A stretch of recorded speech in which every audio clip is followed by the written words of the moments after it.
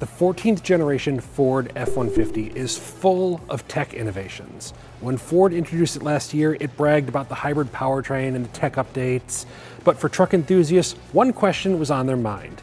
Where's the Raptor? Well, it's right here. This is the 2021 Ford F-150 Raptor, and from its all-new suspension to its 37-inch tires to its active exhaust, it's a more capable, more aggressive, desert-running pickup truck. While Ford doesn't break out Raptor sales as their own items on a sales report, there's little arguing that this high-performance pickup has been an overwhelming success for the company. In fact, Ford claims, without providing exact numbers mind you, that over the last 4 years, the Raptor has outsold the Chevrolet Corvette as well as the Porsche 911 and 718 lines. But that success has also spawned competitors, such as the new Ram TRX. Here's what Ford is doing to address that new rival. If you were hoping for dramatic changes from F-150 to Raptor, well, you got them. If you were hoping for dramatic changes from second generation Raptor to third, though, we have some bad news. Much like the F-150, the Raptor takes a very gentle, evolutionary approach to its redesign, although certain elements, like the revised side grills and beefier hood, complete with power dome, set it apart as clearly as the flared wheel arches and available 37-inch rubber. Ford says elements such as the hood's heat extractor and side vents draw inspiration from the F-22 Raptor stealth fighter jet, but that description feels charitable. In back, new taillights join the tailgate's familiar applique and badging. Still, overall design remains as cool and muscular as ever.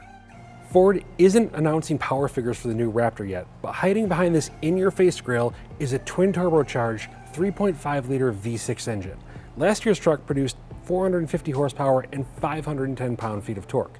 But even if power figures haven't changed for 2021, there is a new equal-length exhaust with 4 exhaust modes. This truck is going to sound better than ever before. Here, have a listen for yourself.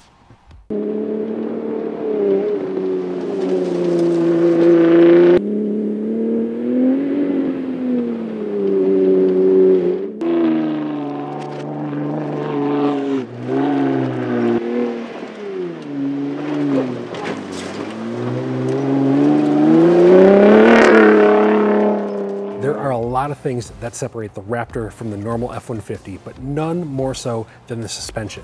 This truck has super long trailing arms and a factory panhard rod as part of its all-new Raptor-specific 5-link rear end.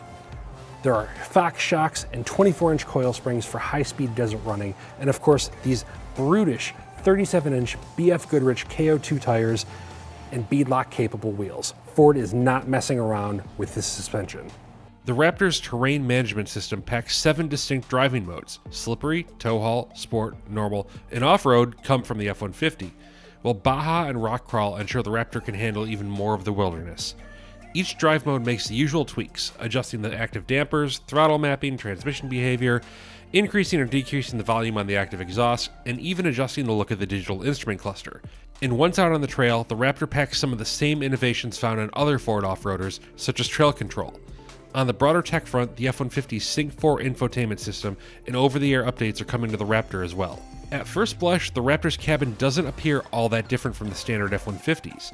You'll find the same enhancements as the standard truck, from a big 12-inch touchscreen infotainment system to an increased emphasis on material quality. In terms of Raptor-specific items, though, the steering wheel adopts an orange strip of leather at 12 o'clock, while the metal paddle shifters come straight from the GT Supercar and Shelby GT500. Recaro seats are available too, although you'll have to surrender the F-150's neat Max Recline seating option. Carbon fiber trim on the dash and anodized orange American flags at each end round out the modest but purposeful cabin changes. The third generation Raptor will be the first to introduce a new R variant, which will go on sale next year.